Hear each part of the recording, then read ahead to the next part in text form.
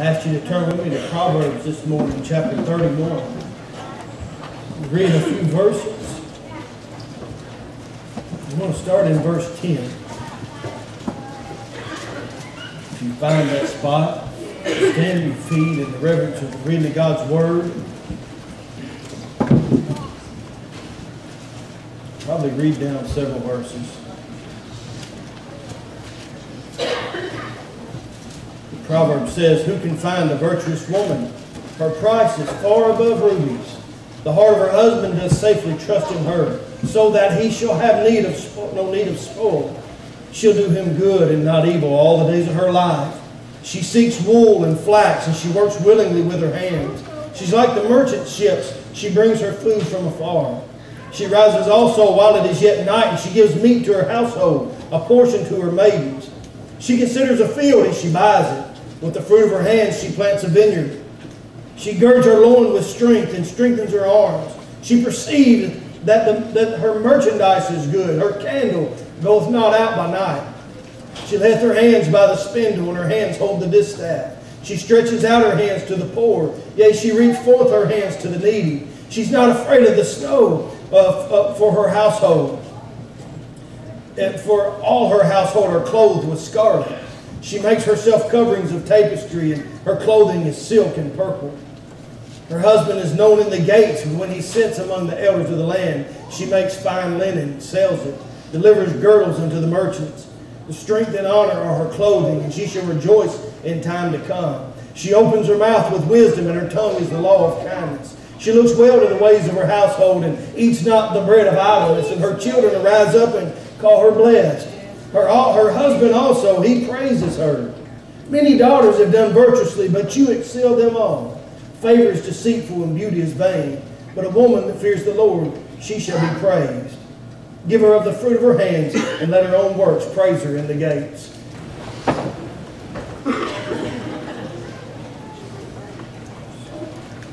The Lord has blessed us with mothers.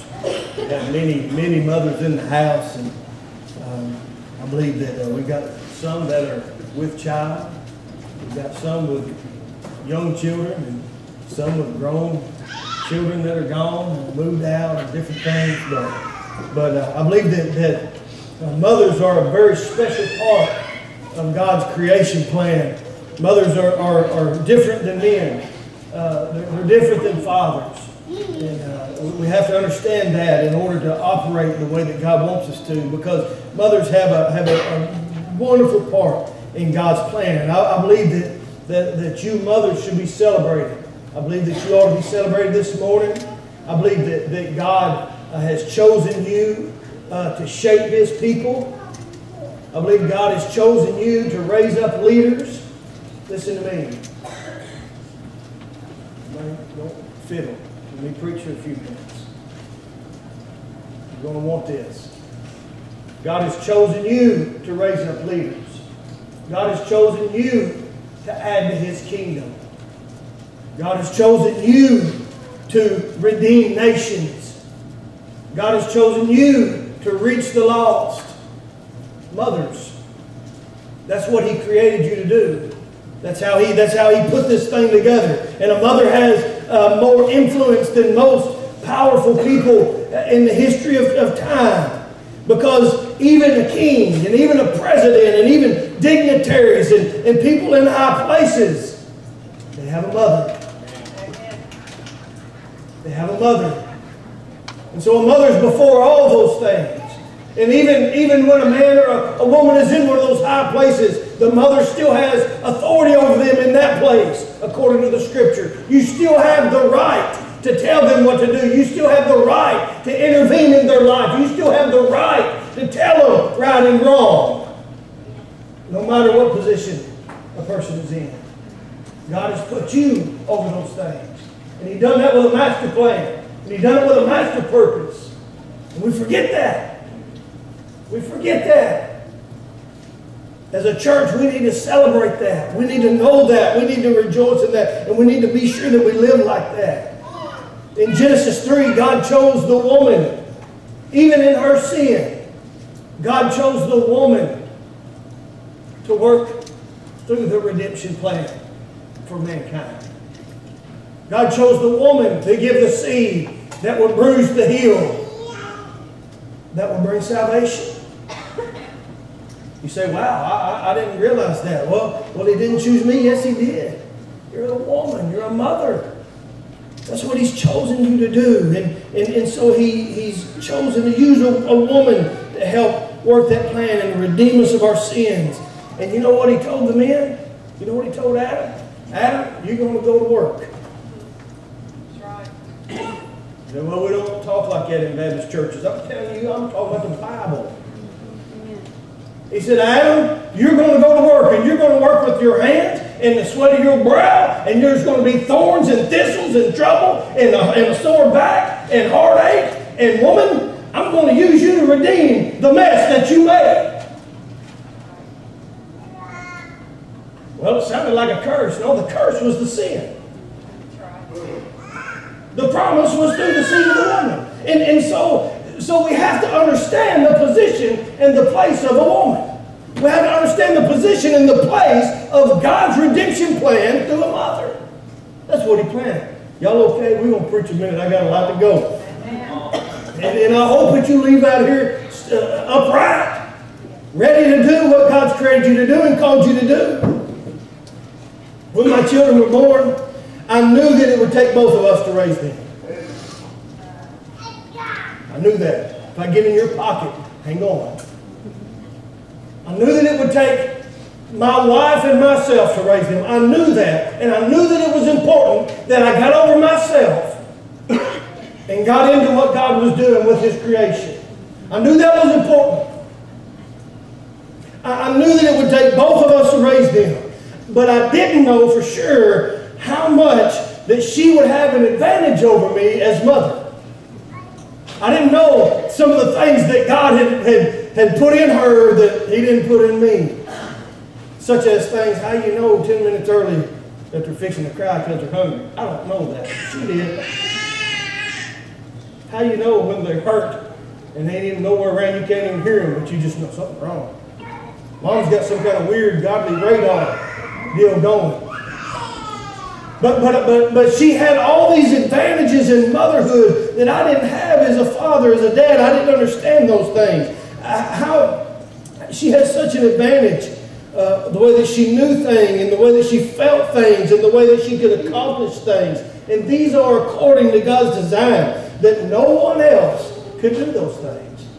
No one else can do those things. I don't understand it all. I'm not a doctor. I wish I was. Amen. I pretend like one.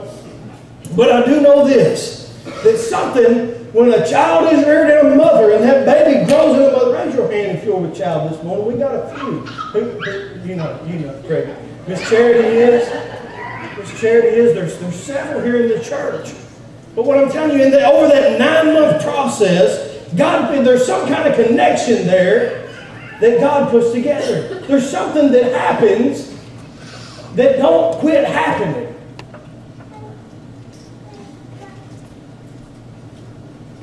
And so a mother has this advantage, and they're able to accomplish things differently. The Bible says this, and I've got 3 points, and I'll preach them quickly. The number one thing, one of the things that you are, mothers, you're a teacher. We're looking at this Proverbs 31 woman. You are a teacher. You're a teacher. You don't have a choice but to teach your children. What you do is in the role of a teacher. So with that being said, when we read Proverbs 31, which is probably the most popular chapter in Proverbs, verse 1, we didn't read that yet, but we're going to. In verse 1, the Bible says in 31:1, the words of King Lemuel, the prophecy that his mother taught him. Proverbs 31 was told to a man that grew up to become a king, and he had heard that because his mother told him that prophecy, and he shared it with us. He shared Proverbs 31 with us, but he learned that from his mother. His mother taught him that proverb, that prophecy. It's not a proverb, it's a prophecy. And the things that you teach your children, listen closely, should and will top what the world teaches them. The things that you teach them will top what the world teaches them. I promise you. I promise you that. This king was a man of influence. He had a lot of power. The Bible doesn't say a lot about King Lemuel. As a matter of fact, you're not going to find him in anywhere else in the Scripture except here in Proverbs 31. But he was nevertheless a king. The Bible says he was a king. I figure he was a king. Amen. And in ancient time, a king was sovereign. His decisions were pretty much sovereign. His choices, his leadership was pretty much sovereign. The only way you could change him was by killing him. You didn't get over on him. But the king could have said anything, and the king could have taught anything. But you know what he did? He began to share with his people, and he began to share with you all what his mama had said. He began to tell what mama said. He began to understand that, hey, my mom planted this in me sometime, and it's worth sharing. It's something that's prophetic, something that will mean something. And so many people today have surrendered their responsibilities to teach their children. So many people have surrendered their responsibilities, and I believe it's a lie from the devil. You know what? Is it okay if we preach? Did you know what I found out as dad? I can't talk about, it's not Father's Day. But can I tell you what I found out when my children were born? If I didn't want my children to do what I was doing, then I need to quit doing it. Come on, somebody. Why? Because do as I say, not as I do, don't work. It don't work.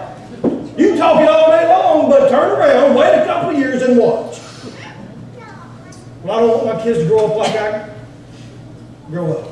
I don't want my kids to do the things that I do, the things that I fall into, the sin trap, the strongholds, the things that has brought me to a point in my life where I am today. I don't want my children to wind up that way now. Then you need to repent right now. You need to stop your behavior. You need to start serving God with all your heart. Say, well, I don't know how to. You never will unless you start. It won't happen until you do it. I don't want my kids to have the same problems I have. Then change it. You're the teacher. You're the teacher. And God offers us all the help, every promise, everything that it's going to take to do it. It's there. We have to do it. I'm going to tell you something. If God whacked us in the head with a hammer every time that we thought He wanted us to do something, you wouldn't have a head. Amen? He done knocked your head clean off. God don't do that. The Holy Ghost is a gentleman. He offers it, and the Spirit says, come. And the bride says, come. It's there. But it's hard. There are things, a million things, that I do not want my son to do. Things that I've done.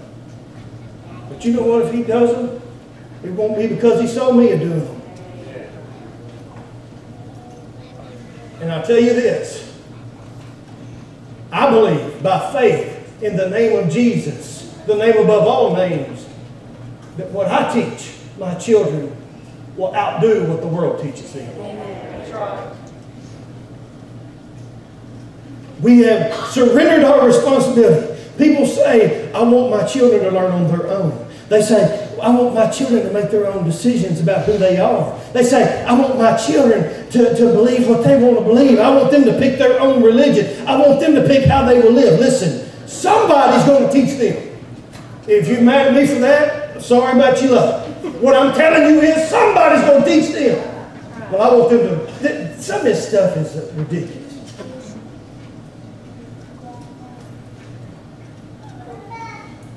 You're not going to escape the responsibility that God's given you. But somebody will teach them. You want them to pick their own way? They can't. They haven't been taught it yet. You want them to believe what they choose to believe? They can't. It's impossible. Because they haven't been taught it yet. It don't even make sense. Which tells me it's a lie from the devil. Which tells me we need to get off of it. Amen? It's not my children's choice whether or not if they go to church. Ask them. That's right. It's not my children's choice what they want to watch and what they don't want to watch. Ask them. It's not my children's choice what they wear and what they don't wear if it becomes inappropriate. Ask them. Amen. That's right. It's not their choice. When it's time to get up and go to work, it's time to get up and go to work. When you're told to do something, you do it. If you don't want to do it, there's a consequence. Why? Because that's the way of the world. Amen. Who's supposed to teach them that? The world? No, sir. No, sir. The world will teach them. You can go on Thursday night. We'll go to church down to jail on Thursday night. The world will teach them. That's right.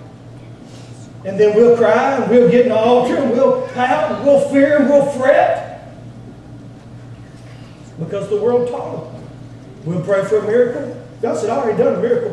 That's right. I used you in creation and give you the Holy Ghost to boot. It's us. It's our responsibilities, and not just moms, it's dads. We got to figure this out because somebody will teach them. But you are the teacher. And no one can just make their own decisions. No one will just, listen, they'll run into influence. They'll be unprotected without your teaching. They'll be unprotected without your teaching. Proverbs 22:6 says this, train up a child in the way he should go, and when he is old, he will not depart from it. It didn't say he'll come running back to it. It didn't say maybe he'll remember it. It said, train up a child in the way he should go, and when he is old, he will not depart from it. Which means, what? He didn't leave it. What was taught him stayed in there. What was taught worked. It lasted forever. Does that mean nobody will ever make a decision? Man, if you don't think your kids are going to make bad decisions, don't believe that. Don't think that. That's not the truth. They're going to make bad decisions. But we have to teach them. It's our job to teach them. Right. Tell them about Jesus, Mama. Tell them about grace. Tell them about mercy. Tell them about living for a purpose bigger than themselves. That's right. Tell them about those things. Show them what forgiveness is. Show them unconditional love. Can I tell you how I learned unconditional love? When my mom picked me up from jail one Saturday morning and got in the car, I wish she'd have brought a taser or something just not to smooth out. She said, Brian, I don't like what you've done, but you won't never do anything that causes me not to love you. And Mom, that can't be right. That can't be right. She said, you won't accomplish it. You can live like an idiot the rest of your life if that's your decision. But you will not make me not love you. Somebody has to teach your kids that. Teach them about unconditional love. Why? Because that's the love of God. Make sure they always know there's hope in the Lord. And when the world gets done with them, they'll pick what Mama said. That's right. Because you're the teacher. You are the prayer director. Mama's prayers direct everything. It's by design, church. It's by design. I don't just say things without showing you something in the Bible. I'm going to show you something. Mamas are the prayer directors. And so your prayers and the things that you talk to God about in between your children and the Lord, they set a path and it sets a design, a direction. And a mother has the burden before the child. The mother has the burden during the childbearing months. The mother has the burden during birth. The mother has the burden after birth. The mother is the one who designs the direction. There's a woman in the Bible named Hannah. She was Samuel's mom. And she was barren. Hannah was barren. She was having trouble having a child. And her husband Elkanah, he wasn't thinking, listen to me. Elkanah wasn't thinking about the son that wasn't born. Elkanah wasn't sitting up at night as a little girl thinking, one day I'm going to have me a baby. One day I'm going to have a baby. I'm going to hold a baby. I'll tell you something. I never thought about that once in my whole life until my wife said, uh-oh, we're going to have a baby. I don't know. You sure? I never thought about that. Elkanah wasn't the one thinking about this boy before he was born. Hannah was. Oh man, she was praying. She was praying about who he'd be. She was praying about what he would do. She was praying about what she needed to do to get ready for him. She was praying and thinking and searching God. But Elkanah wasn't thinking about that. In 1 Samuel chapter 1, verse 8. And then said Elkanah, her husband, to her, Hannah, why do you weep? Why have you not eaten? And why is your heart grieved?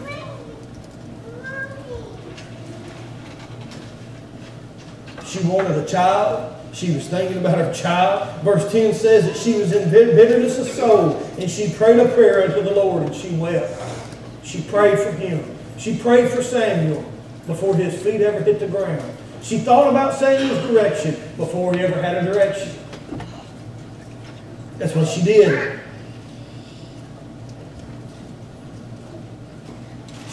In verse 11 it says this. Listen, Mama. She vowed a vow.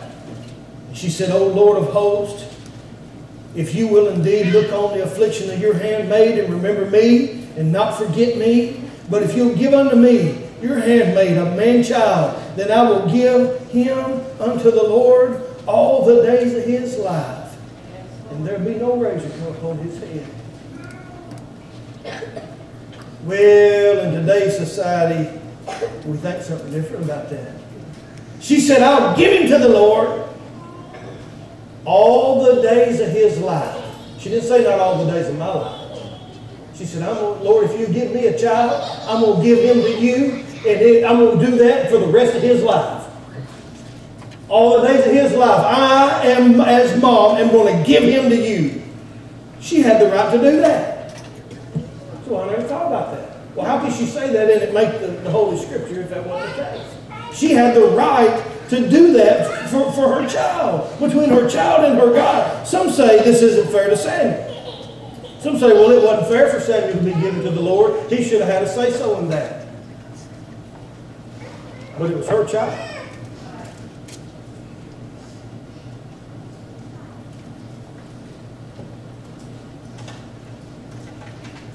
What would have been unfair to Samuel is for her not to give him to the Lord.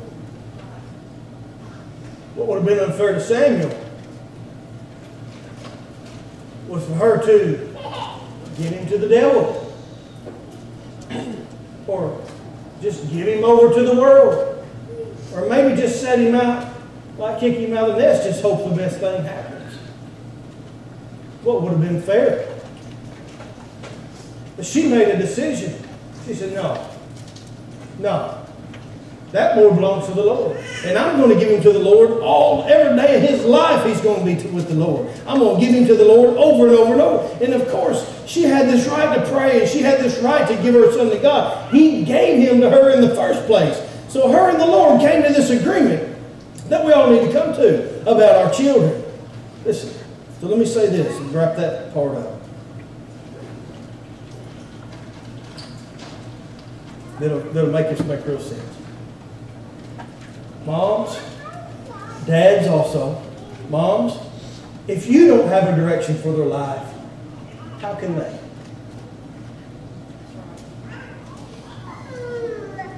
If you don't have a direction towards the Lord for your children, how can they? Where will they find it? Where will they get it? They can't have a correct path if somebody won't start it. You direct the path from the beginning. Number 3, You are the faith installer. The virtuous woman had a plan. The virtuous woman worked that plan by faith. She did those things by faith. Verse 28 said, and her children call her blessed, and her husband praises her.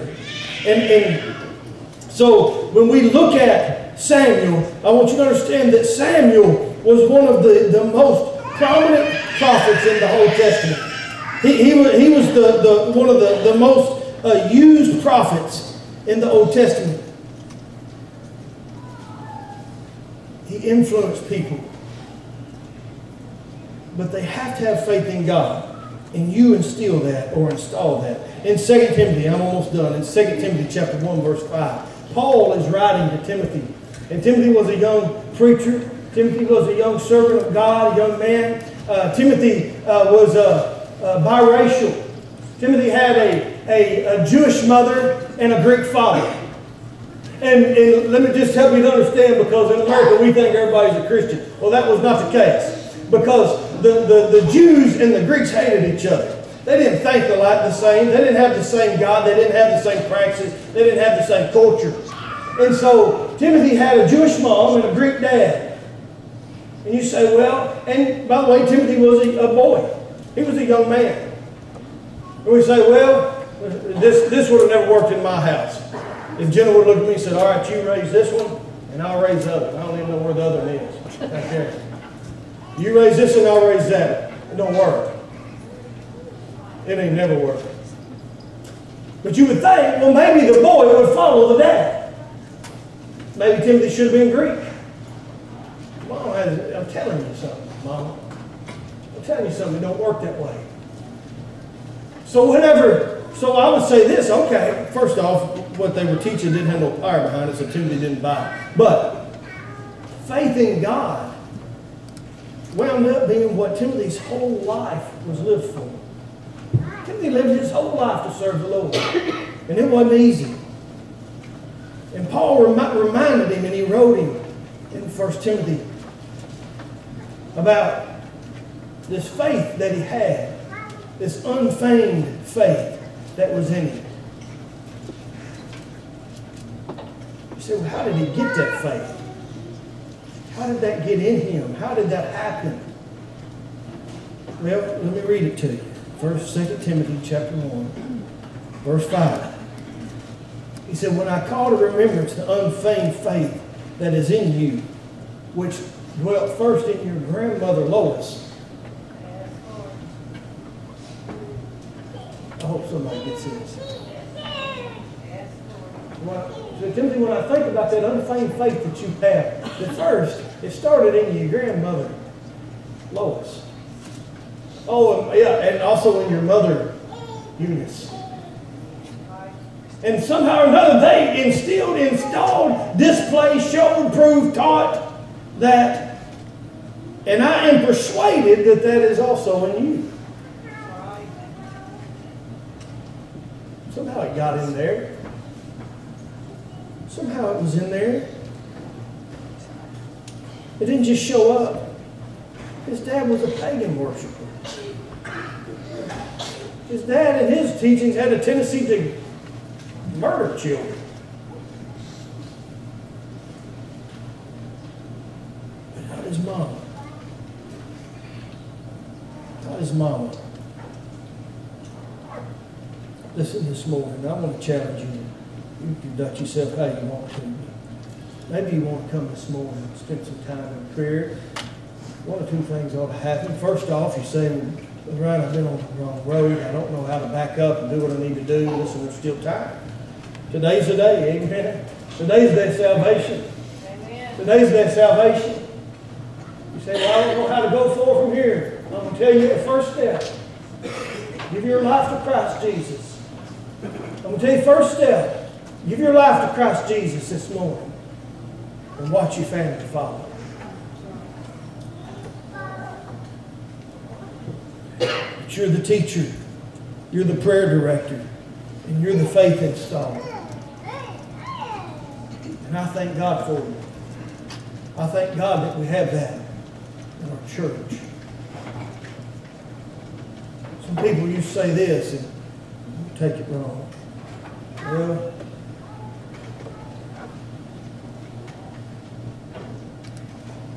get stuck with women doing everything at the church.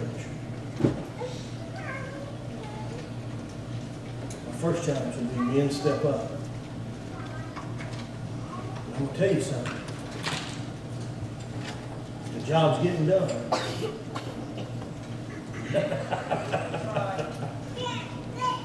Men, the work's getting done. There's faith being installed. There's prayers being answered. God's doing things on the prayer of these mamas. I tell these mamas sometimes when troubles come, and there's troubles today. I tell you mamas this, if you've ever talked to me about something, I say, I don't know that you understand the power of a praying mama. God will move heaven and earth to answer your prayers by faith. Why? Because you're a mama.